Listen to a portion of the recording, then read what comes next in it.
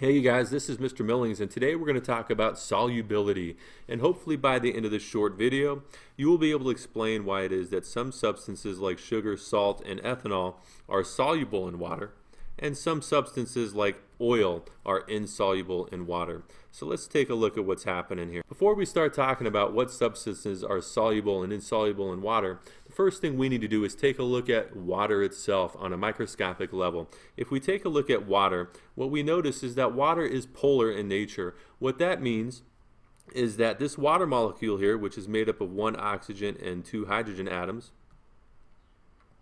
has a side that is slightly more positive and a side that is slightly more negative. Okay, so the hydrogen side of a water molecule is going to be slightly more positive, and the oxygen side of a water molecule is going to be slightly more negative. And this tends to happen because oxygen here is a little bit more electronegative than hydrogen, and therefore the shared electrons that are happening between the hydrogen and oxygen here are spending most of their time on this end of the molecule. Okay, so water is polar in nature, but what does that mean?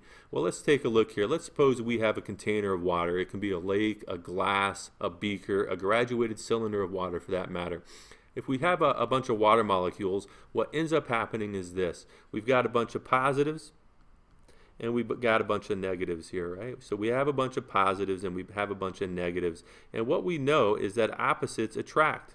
So if we have a bunch of positives and a bunch of negatives next to each other, what ends up happening is that there is a force of attraction that exists between the different water molecules. There's a force of attraction that exists between these two water molecules. There's going to be a force of attraction that exists between these two water molecules here, etc., throughout all of these little water molecules here.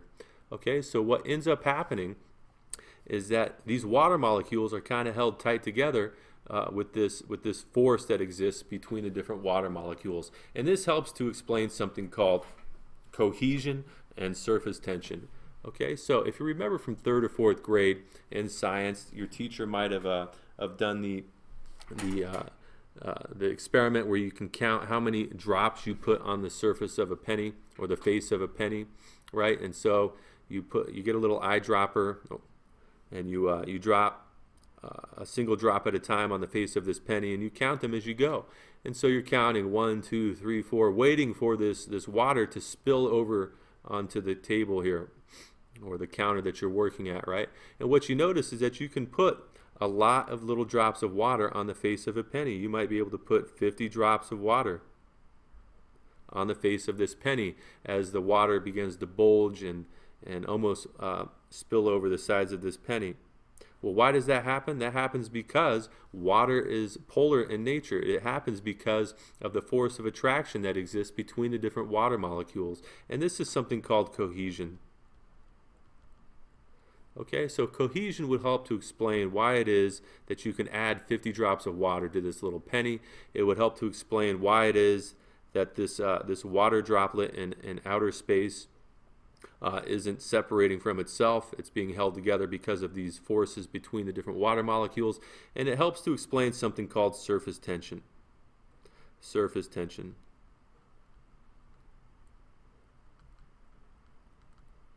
For example, if you're careful about it, you can place a paper clip on top of water and it will not sink to the bottom. Instead, what ends up happening, it will float because of the surface tension of water, because these water molecules here are being held together by those forces between them. Okay? And this also helps to explain why it is that some insects can walk across the surface of water. Alright, so now that we know about water, now that we know it's polar in nature, now that we know that one side of it's positive and one side of it's negative, we can now explain and take a look at why some substances will dissolve in water. That is to say, why some are soluble in water and some are insoluble in water. So let's take a look at. Alright, so let's first talk about the solubility of ionic compounds, okay, in water. So what is an ionic compound? Well, we talked about this earlier this year. An ionic compound is any time you have a metal bonded to a nonmetal, or a positive ion bonded to a negative ion, like table salt here. Okay, with table salt, we've got a positive sodium ion bonded to a negative chloride ion.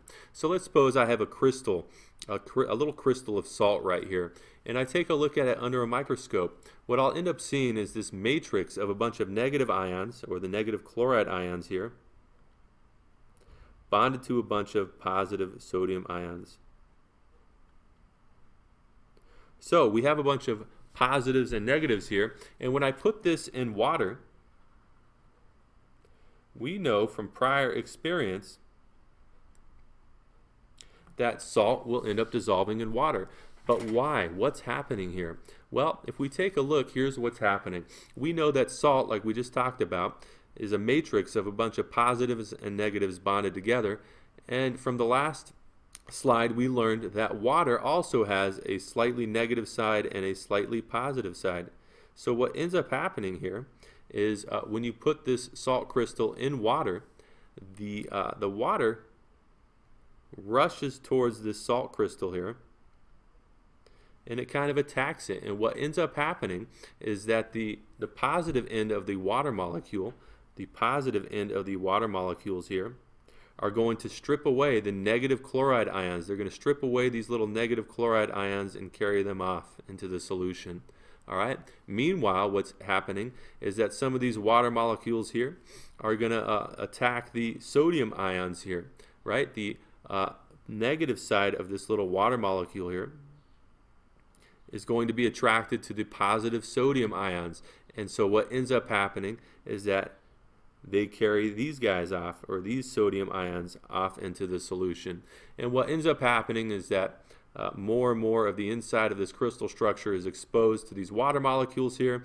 They rush in and strip away the sodium ions and the chloride ions, and what you have is salt being dissolved in water. All right, so that is how ionic compounds dissolve in water.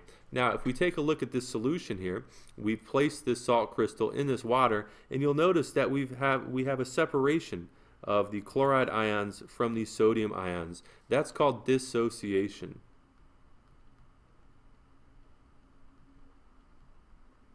Or in other words, this salt crystal is going to dissociate, or it dissociates or breaks apart into the two ions that make it up. So whenever you have an ionic compound and you put it in water and it dissolves, what ends up happening is that the ions here break apart from one another, and what you end up having is a solution with a bunch of sodium ions all by themselves and a bunch of chloride ions all by themselves floating around in this water. And that is called an electrolyte, or an electrolytic solution, and we'll talk about that in a different little lesson. Okay, so that is how ionic compounds dissolve in water. Now, some ionic compounds will not dissolve in water. Not all ionic compounds are soluble. So let's take a look at an example here. In this example here, we've got some yellow lead 2 iodide precipitate that's formed in the bottom of this test tube. Okay, it is insoluble in water. Even though it's an ionic compound, it does not dissolve in water. Well, why is that? Well, if we take a look at lead 2 iodide, what ends up happening is that the force of attraction between this lead ion here and this iodide ion here is so great that it will not dissolve in water. It is insoluble in water, because the water molecules that rush up to try to strip the lead off and try to strip this little iodide away can't, because the force of attraction between these two ions here is too great. So sometimes some ionic compounds are insoluble in water because of this fact right here.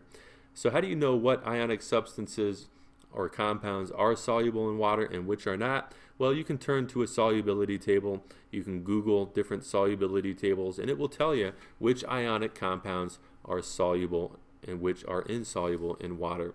So that is how ionic compounds dissolve in water, and that is why some ionic compounds will not. Let's take a look at polar molecules and nonpolar molecules. Okay, substances like sugar, like ethanol, in other words, polar molecules.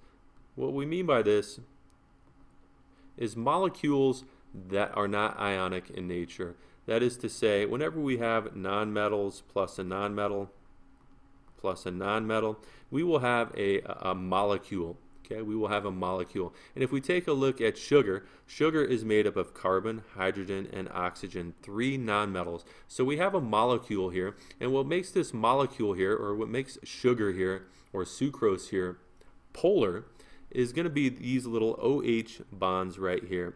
If we take a look at a sugar molecule or a sucrose molecule, we'll see that it's got, or it has, a bunch of these little OH bonds right here.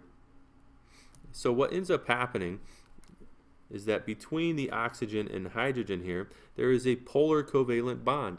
What ends up happening is that because oxygen is more electronegative than hydrogen, the electrons that are being shared here spend most of their time around this oxygen here compared to the hydrogen here. So what you end up having is a slightly negative end here and a slightly positive end here.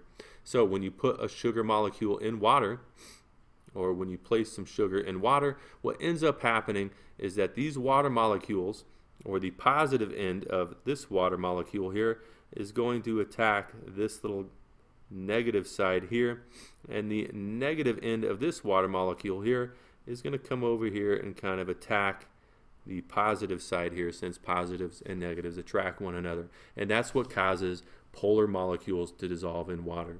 So substances like sucrose, substances like ethanol, they will dissolve in water for this reason. Now, it's important to keep in mind that unlike ionic compounds, dissociating in water, this entire thing is going to stay together. It is not going to dissociate. It will not break apart.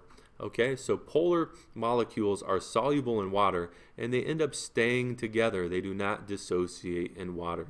Let's take a look at what happens with nonpolar molecules.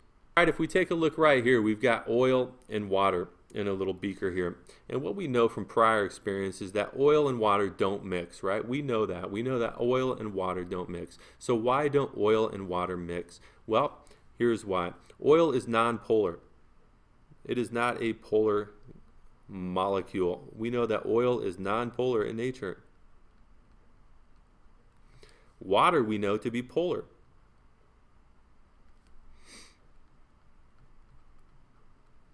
Okay, and so when we're talking about the solubility of molecules here, or covalent molecules, there's a general rule of thumb, and that rule of thumb is that like dissolves like.